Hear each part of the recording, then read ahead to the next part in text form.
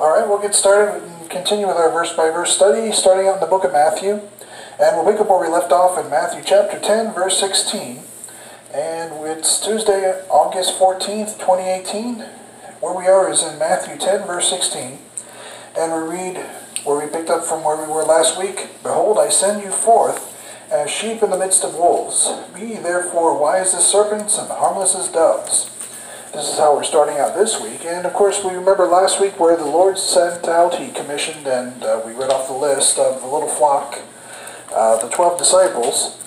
And He was teaching them pretty much how to survive as they go out, gave them kingdom instructions on how to survive as they reach out with the gospel of the kingdom to unbelieving Israel. And so He's going to continue on with those kingdom instructions this week. And He's going to tell them to expect persecution as they go out to unbelieving Israel. And He's going to tell them pretty much to, remain in the faith and continue to preach, as the persecution will no doubt come. And this is what it's, pretty brief rundown, but is what it's going to continue to be like in this week of the book of Matthew. So we'll open up in a word of prayer and continue our study in Matthew chapter 10. Lord, we're thankful for this day of grace where we can study and open your word, rightly divided, have it work effectually in us as we continue to learn not only from the benefits of the revelation of the mystery, but also from prophecies, so that we can learn from all of your word and benefit from all of it, so that we can better see souls saved as ambassadors of your grace. Amen. So we see in verse 16, what we're seeing here, he says, Behold, I send you forth as sheep in the midst of wolves. Be ye therefore wise as serpents and harmless as doves. So we're seeing that he's referring to unbelieving Israel as wolves. And we've seen that before where they've been called serpents, referring to the Pharisees and Sadducees in Matthew chapter 3. So you see the opinion, not the opinion, but how the Lord is referring to unbelieving Israel. They're wolves, they're serpents, this is who you're going out to, Israel, the little flock, the 12. You're going out into these unbelievers who need to be that channel of blessing in the prophecy program, but yet they're pretty much serpents. They're wolves. They're pretty tough. They're a pretty tough crowd, as we know from the end of the book of Matthew. But he tells them, he sends them forth as sheep in the midst of wolves. He says, Be ye therefore wise as serpents and harmless as doves. And so he's going to tell them that. To be wise as serpents, pretty much everyone wants to kill a serpent, therefore the serpent itself, the literal snake, has to be wise on its feet, pretty much, or not that they have feet, but they've got to be pretty much wise. But he's telling them to be wise as serpents, in other words, to avoid danger where they can find it. They're already being sent out to on a dangerous mission. But they need to be wise as they go out and do this. Wise as serpents and harmless as doves. From Matthew chapter 5, it talks about how they shouldn't, recompense violence with violence. It talks about things like that. But that they should be harmless as doves as they go out to this crowd, to unbelieving Israel. So the little flock is to go out and be harmless as doves, yet wise as serpents. And so we see this from the opening, just the beginning of where we're studying tonight in Matthew chapter 10, verse 16. So we're starting up there, and then we see in verse 17, he says, But beware of men, for they will deliver you up to the councils, and they will scourge you in their synagogues. So as we continue to see this, we're seeing the Lord say what they will do. And he's saying, Beware of men, for this is what they will do. As the Lord looks forward ahead to towards the events of the future, the tribulation, Daniel's 70th week, the events of the book of Revelation. He's looking ahead, and he's telling them what they can expect, what the little flock can expect, which is persecution. And he's saying this in verse 17. He's saying, beware men, for they will deliver you up to the councils, and they will scourge you in their synagogues. We know that all the way from Revelation chapter 2, verse 9, that the synagogues under the power of the Antichrist become so horrific that the Lord calls them the synagogues of Satan. They're no longer the synagogues of the Lord Jesus Christ. If you look at Revelation chapter 2, verse 9, you'll see that they're no longer what God considers to be Jews doing things that Jews should do in a Jewish synagogue. So in Revelation 2, verse 9, he says, to the little flock church, I know thy works, and tribulation, and poverty, but thou art rich, and I know the blasphemy of them which say they are Jews and are not, but are the synagogue of Satan. So of course that's unbelieving Israel. Of course that's in the tribulation. But what he's saying as we go back to Matthew chapter 10, verse 17, he's saying that they will deliver you up to the councils, and they will scourge you in their synagogues. So this is something that will occur as the Lord looks ahead to these future events. And he's explaining these are things that will happen. Little flock, they will beat you, they will scourge you, they will bring you ahead to their councils. And if you remember, we saw a couple of verses talking about the councils. How there are councils that, meetings that the Pharisees and the Sadducees have. And if you look back, Matthew chapter 5, verse 22, we studied this a couple of lessons ago. Matthew chapter 5, verse 22, what we saw here, it says, but I say unto you that whosoever is angry with his brother without a cause shall be in danger of the judgment. And whosoever shall say to his brother, Raca, shall be in danger of the council. So they had councils. And he's saying these councils are only going to be twisted and turned into things where they're going to think it's okay to beat the little flock for going out and preaching the gospel of the kingdom. They're going to take them into their synagogues, which is the religious areas of Israel, and their councils, which is the civic areas of Israel. And no matter where they go, they're going to say it's okay to beat up on the little flock of Israel, persecute them, just for preaching the words of the Lord Jesus Christ according to prophecy. And so it's going to be an okay thing, according to the religious rulers, not according to God, to beat the little flock of Israel, to persecute them. So we see that in verse 17. So he says, deliver you up to the councils, and they will scourge you in their synagogues. And then verse 18, it says, and ye shall be brought before governors and kings for my sake, for a testimony against them and the Gentiles. And so we see this being mentioned pretty much verse 17 and 18. You can see this take place in the book of Acts. As you read the book of Acts, you'll see verse 17 and verse 18 take place in various areas.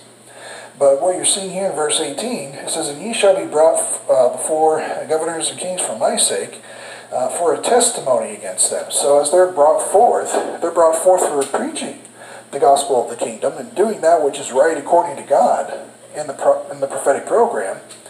And they use that as an opportunity to speak about the Lord as they're brought forth. This is their opportunity. They turn what would normally be a criminal matter to turn it into an opportunity. And so this is what's going on. You see this in the book of Acts. So we see that in verse 17. And we see that also in verse 18. For a testimony against them and the Gentiles. And so in verse 19, it says, but when they deliver you up, take no thought how or what ye shall speak. For it shall be given you in that same hour what ye shall speak. And so you're seeing this take place. This also is something that takes place in the book of Acts. If you look at Acts chapter 6 and verse 10, for example. Acts chapter 6 and verse 10. This will just be one example.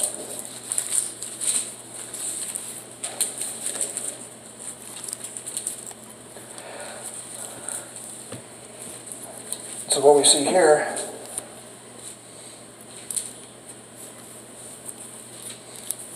what we're seeing here, it says, and they were not able to resist. This is talking about Stephen. And what we're seeing here, he says, and they were not able to resist the wisdom and the spirit by which he spake. And so we see this take place over there in Acts chapter 6, verse 10. And then also in Acts chapter 7, that whole thing, that whole speech that Stephen speaks before he gets killed and murdered, you'll see this also, taking place in verse 19. It says, but when they deliver you up, take no thought what ye shall speak. Now, of course, if you're using the book of Matthew for your doctrine today, which we know we're not to do, it wouldn't make any sense. You would read this and you would think that maybe this is something you're supposed to do. If you go forth and you go to evangelize, or you go to speak, or you go to preach, or you go to do whatever it is you go to do, maybe your direction and instruction is to obey Matthew chapter 10, verse 19, which means when you go forth and you're in some sort of persecution or trouble or whatever, you're to take no thought how or what you're supposed to speak, but it'll just be given to you by the Holy Spirit. But you see that if you do that, it's going to be a mess, because we know we have different instructions in this day and age. We know 2 Timothy 2:15, we're to study to show thyself approved unto God, and that we need to know what it is we need to say so that we can be ready when and give every man an answer, and be ready to give every man an answer according to the Bible rightly divided. Now we know with the Holy Spirit, and we're seeing it has different ministries for different dispensations. And so we're seeing this especially here in Matthew chapter 10, verse 19, as it plays out in Acts chapter 6 and Acts chapter 7. So we saw that here. And so in verse 20, it says, for it is not ye that speak, but the Spirit of your Father which speaketh in you. And so we see that from verse 20. And we can look at this also. You'll see say Mark, I believe it's Mark, verse 12:36. Mark 12:36.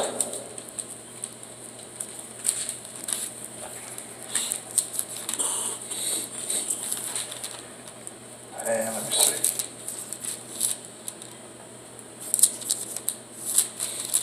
Yes, what we're seeing here in Mark 12:36, even in the Old Testament before Matthew, Mark, Luke, and John, there are people that speak by the Holy Ghost. And so you're seeing in verse 36, it says, for David himself said by the Holy Ghost, the Lord said to my Lord, sit thou on my right hand till I make thine enemies thy footstool. So you're seeing King David himself speak, and it says by the Holy Ghost. So by the Holy Ghost, King David speaks. And the whole Bible is Holy Spirit inspired. But you're seeing here how King David speaks by the Holy Ghost, and you're seeing how Stephen speaks by the Holy Ghost, Acts chapter 6, and so how the Holy Ghost has a purpose for Israel, and how it plays out in prophecy. And you see, even with the 12, when they're brought before to be persecuted, they're not to worry, they're not to take no thought for the Spirit of their Father. The Holy Spirit is to come forth and kind of put the words in their mouth and tell them what to say. That's not us. We need to study. We need to have the understanding built into our inner man to know what to say, to understand what the issues are, and we have to learn and grow and understand. So, we see that in verse 20. And so moving on, and then we see in verse 21 a continuation of what the 12 can expect as their commission to go forth, and commissioned to go forth with the gospel of the kingdom. And they're seeing that as persecution is going to happen to them and to those that follow them, those who are inside the little flock or part of the little flock. It says, and the brother shall deliver up the brother to death, and the father the child, and the children shall rise up against their parents and cause them to be put to death. Now, the reason for that, as we'll continue to see as we studied in the latter part of Scripture, as well as what we're seeing here, is that there's going to be a time when the Antichrist comes and makes a deal with Israel. And so there's going to be some parts of Israel that say, well, this guy, he has to be the Messiah. There's going to be other parts of Israel that says, well, this guy, he's the devil himself. So there's a complete divide in Israel. And there's going to be some that are against the Antichrist and want to join up with the little flock and are completely against the Antichrist and everything he's doing. There's going to be some that say, well, the Antichrist, he's clearly God. And they're deceived. And he's clearly God. He has to be God. Everything he says we're going to do because he must be God. So there's this absolute division. And so when the little flock comes about preaching the gospel of the kingdom and going forth to do what they need to do according to the words of the Lord Jesus Christ and the prophetic program, you'll see there in verse 21, you'll see all that division. And the brother shall deliver up the brother to death, and the father the child, and the children shall rise up against their parents and cause them to be put to death. So they're going to be doing what they think is right by obeying the Antichrist or by going against him. But there's going to be literally everybody fighting against everybody. And then that's not even adding on the events of the book of the Revelation. You're going to have families literally tearing each other apart while you've got locusts and hurricanes and hail and just everything being completely torn apart and blown away. And the gospel of the kingdom will still be going out.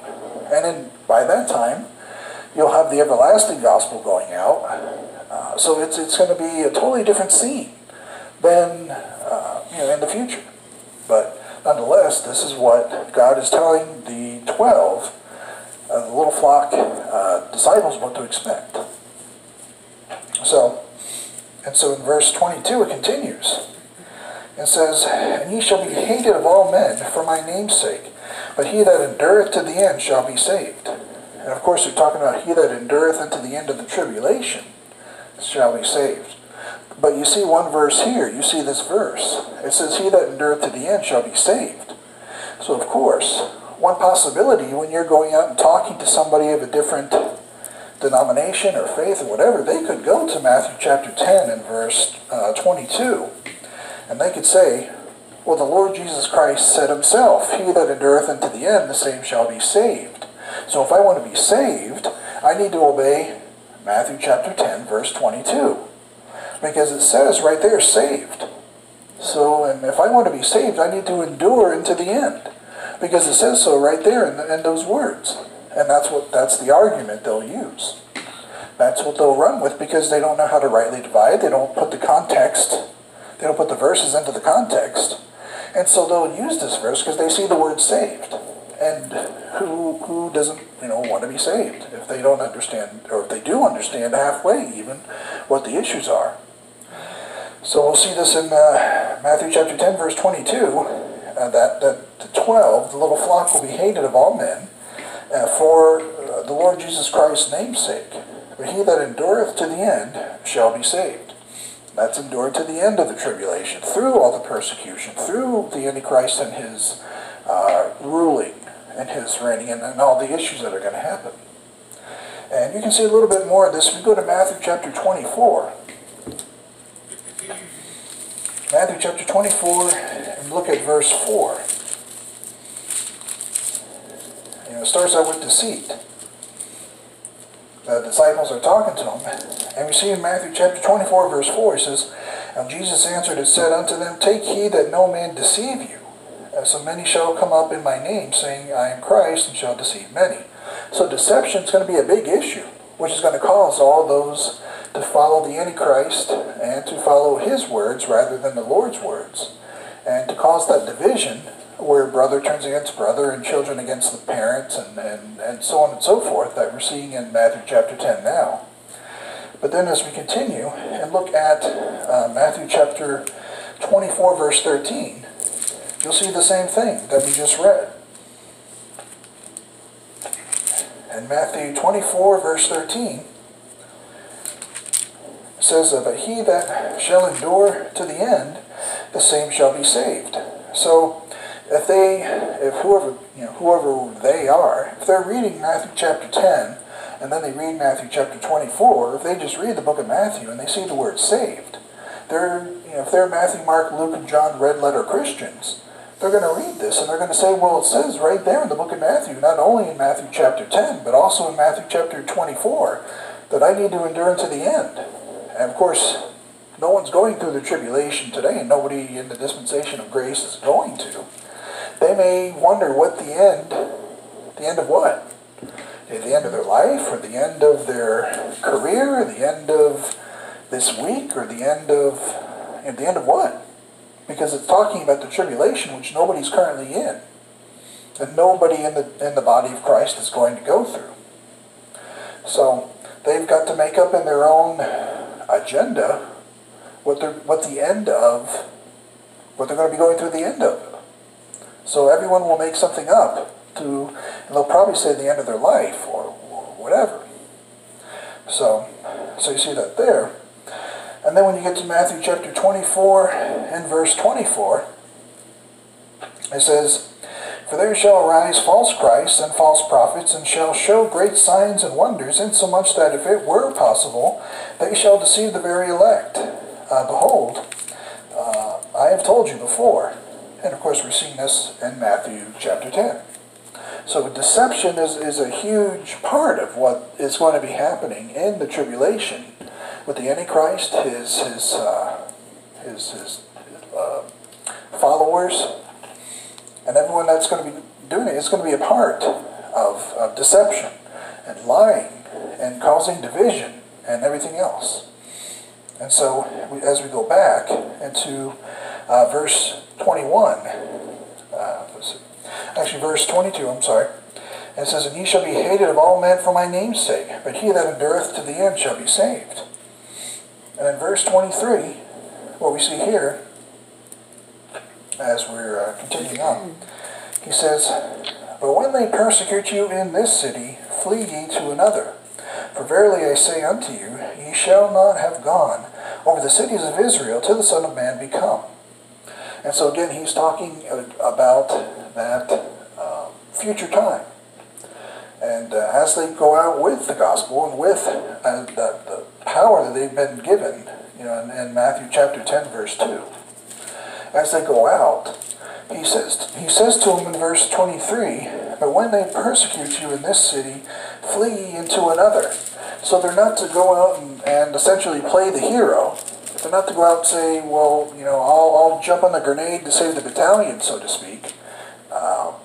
They're to just, everyone's to get up and flee. Everyone's to survive as much as they can. They're not to show off what they can do or what they can't do. Keep that humbleness of mind, and to go out and preach the kingdom and do what they can. If they get killed, they get killed. That's one thing.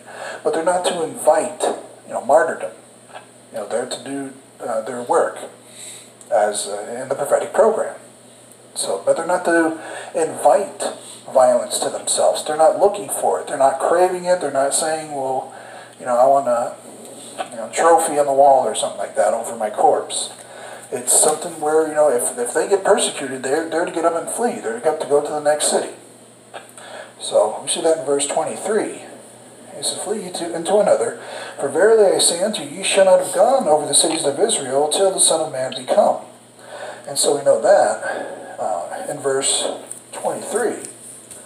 Until the Son of Man be come, that's where we saw this in Matthew 24 in verse 14. Until the Son of Man be come, that's going to be where we see here in 24:14.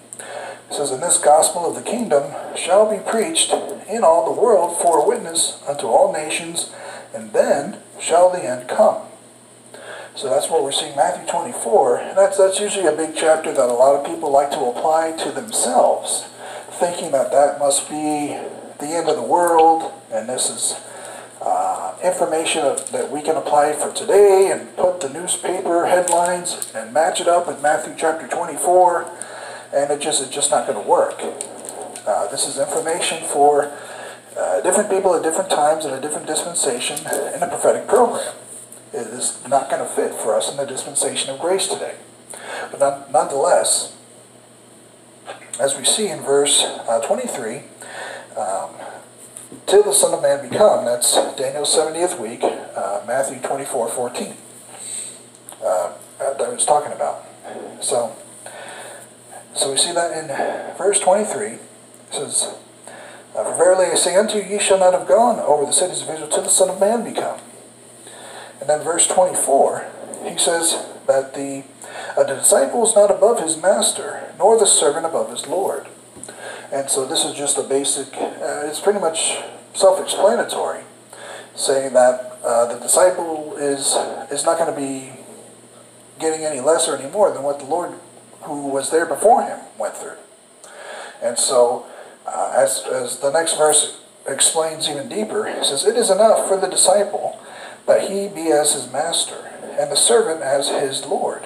If they have called the master of the house Beelzebub, how much more shall they call them of his house, of his household? So you're seeing this take place. If you look at Matthew chapter 12 and verse 24, this is where this is all going to take place there. And what we see here, this is where they call the Lord, inciting him with Beelzebub, or lining him up with it.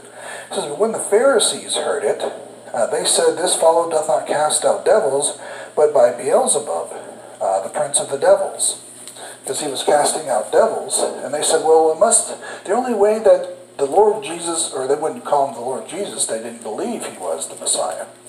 But unbelieving Israel, the religious leaders, the Pharisees, when they saw the Lord casting out devils, they said, well, the only way he can be casting out devils is if the devil himself is allowing it to happen.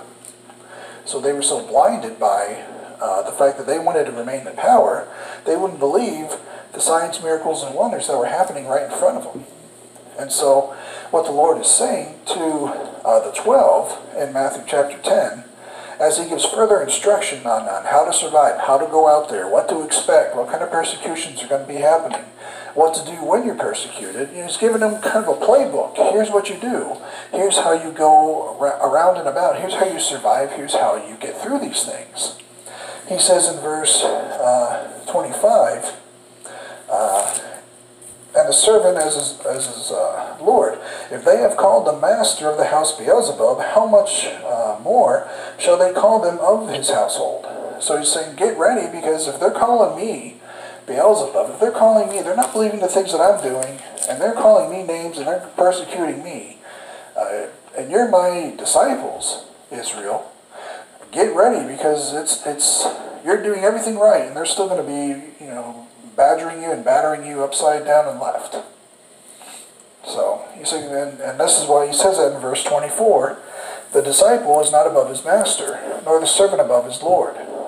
So, he makes a good lesson. It's a good lesson for us to understand. It's a good principle. It's a good lesson for us to understand as well. But we're seeing this take place in the prophetic program as they go out with the gospel of the kingdom. So we see that in verse 25. Going into verse 26, he says, Fear them not, therefore, for there is nothing covered that shall not be revealed, and hid that shall not be known. So, as he's going forth, and we can see this from Mark's account, and we can see this from Luke's account. If we look at Mark chapter 4, verse 22, Mark also has the same explanation, the eyewitness account of this as well. Mark chapter 4, and verse 22.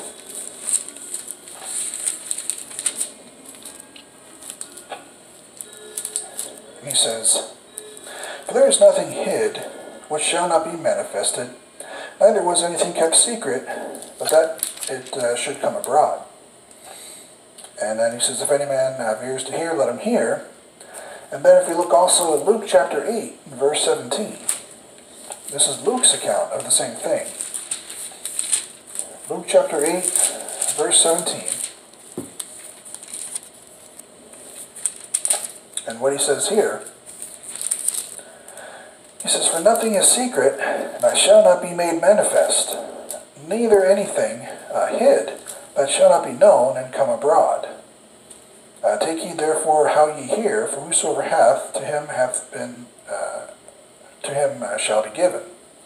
And so we're seeing the different eyewitness accounts of this same principle being taught here in Matthew chapter 10, verse 26, where he's teaching them, have no fear, be bold in the kingdom proclamation, in the gospel of the kingdom. So in verse 26, he's saying, fear them not, therefore, for there is nothing covered that shall not be revealed, and hid that shall not be known. So he's talking about, essentially, little flock, you'll know all the teachings that are to come. Don't worry if there's something they don't understand or they don't know, they're not to worry. Everything will be revealed. We know that from Jeremiah 31 through 34. That's the New Testament promise to Israel. And so if you look at that for just a moment, Jeremiah 31:31. The point to make in that is going to be mentioned here.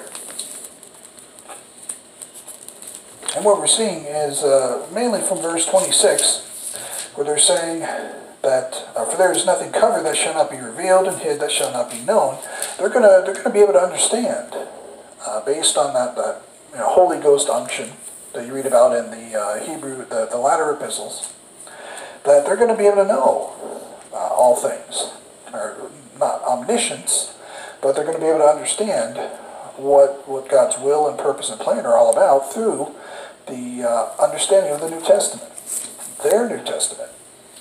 And so it says in verse 31, in Jeremiah 31:31, Behold, the days come, saith the Lord, that I will make a new covenant with the house of Israel and with the house of Judah, not according to the covenant that I made with their fathers in the day that I took them by the hand to bring them out of the land of Egypt, which my covenant they break, although I was an husband unto them, saith the Lord. But this shall be the covenant that I will make with the house of Israel. After those days, saith the Lord, I will put my law in their inward parts, and write it in their hearts, and will be their God, and they shall be my people. And they shall teach no more every man his neighbor, and every man his brother, saying, Know the Lord, for they shall know me from the least of them unto the greatest of them, saith the Lord. For I will forgive their iniquity, and I will remember their sins no more. So they're gonna understand as they get the New Testament that they're going to have, as we see from verse 26, there's going to be nothing covered that shall not be revealed, and hid that shall not be known. Everything will come to a understanding. You'll see that Acts 2. You'll see that in all these other parts in the book of Acts. So this will be up and coming with the book of Acts, and Matthew 24 lines up with Revelation. So all this the Lord is saying is up ahead. But they start, where we're seeing in Matthew chapter 10, with their initial commission. In Matthew chapter 10, the little flock, the 12. So we see that in verse 26. And then in verse 27, What I tell you in darkness, that speak ye in light. And what ye hear in the ear, that preach ye upon the housetops. And so he's just essentially telling them to be bold in what they're saying, what they're hearing, what they're understanding, what the Lord's telling them, for them to go out and speak openly. And he says, What I tell you in darkness, that speak ye in the light. And if you look at Luke chapter 8, verse 10, Luke chapter 8, verse 10, what essentially reads here is pretty much explaining that they're to know all these things, according to the New Testament. We see here, and he said, Unto you it is given to know the mysteries of the kingdom of God, but to others in parables, that seeing they might not see, and hearing they might not understand. So later on, as the book of Matthew gets into more parabolic teachings, the little flock is going to understand what's going on, and all these kingdom mysteries are going to be, the Lord will speak in a crowd, and the Pharisees and the Sadducees are going to say, What is this guy talking about? But the little flock will hear his words, and they'll have ears to hear and understand. And it'll be known unto them who are, the little flock of Israel. So as we get into verse 27, go back to it, he says, What I tell you in darkness, that speak ye in the light, and what ye hear in the ear, that preach ye upon the housetops.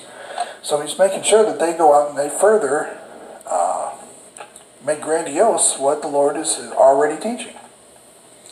So, and it says in verse 28, and fear not them which kill the body, but are not able to kill the soul, but rather fear them which is able to destroy both soul and body in hell.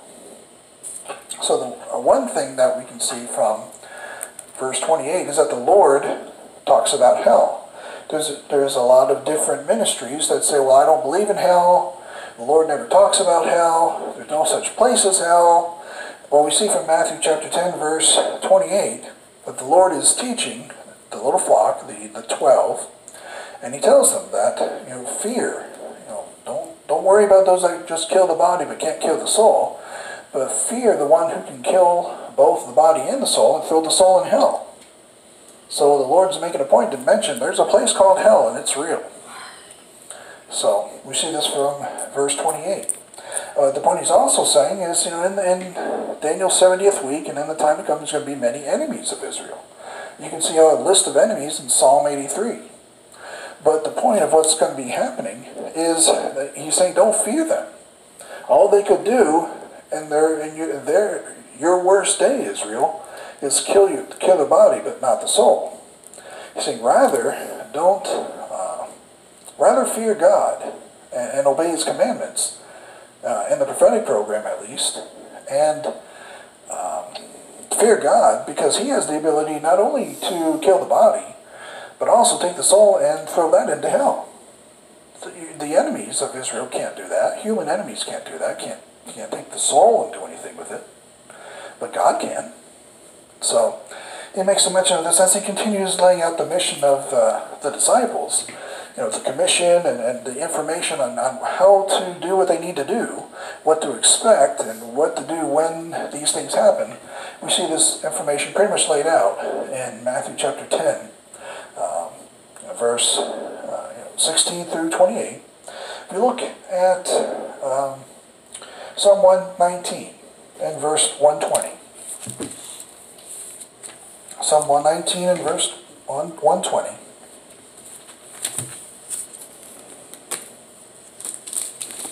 What we're going to see here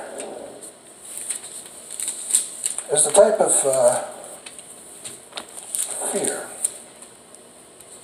And what we're seeing because what we're closing on tonight is Matthew chapter 10, verse 28. He's saying, fear not them which kill the body and are not able to kill the soul, but rather fear him which is able to destroy both soul and body in hell. This is Psalm 119, verse 120. And we see here it says, my flesh trembleth for fear of thee, and I am afraid of thy judgments. So we see King David talking about how his flesh trembleth for fear of God, and he's afraid of his judgments.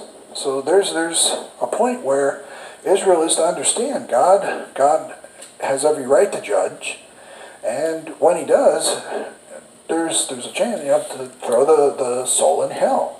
That's a dangerous thing. They need to understand, according to the prophetic program, what those issues are and how to follow God properly, what they need to do. So, as we see that, we'll close on here for tonight. We'll see that these are the commission of the disciples. And so what we'll do is we'll pick up next week in Matthew chapter 10, verse 29, and we'll continue from there. And we'll stop here for tonight.